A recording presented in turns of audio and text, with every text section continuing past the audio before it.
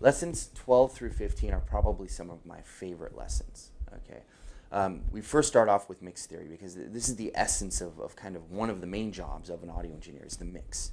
So what we started off with is mix theory. Now mix theory, now no one can teach you how to mix. Mixing is one of those things that you have to kind of cultivate. You have to create your own identity.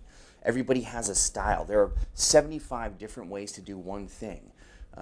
So creating your own style and your own identity through the mix is an important process of becoming a professional in this industry. So mix theory walks you through typical things that you definitely want to consider as you're creating that identity. And also, you know, what I found as an engineer is I model a lot of the things that I do behind a mix after some of the people that have influenced me, or maybe I study the way other people mix. You know, your mentor is a perfect opportunity to do this. Lesson 12 also has the beginning of your progressive mix assignment. Now this is awesome. What we did was we included 5 different tracks. These are tracks that you'll start mixing.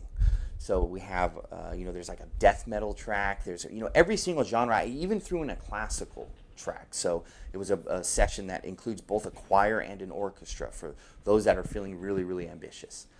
So at the end of lesson 12, you'll be asked to mix and just get your levels and your panning ready for progressive mix assignment. In the rest of the chapters, we'll add different elements to that mix, and by the end of 15, you'll have a completed mix. Our staple is one-on-one in an actual studio. So whereas you'd be theorizing in a classroom, what you're doing is you're working with an artist or producer who's worked with bands that you know, who's worked with hip-hop artists that you absolutely love, who's worked with your favorite female vocalist, who's worked with tons of professionals in the industry. This is what makes this thing special. This is what makes this different from anything else.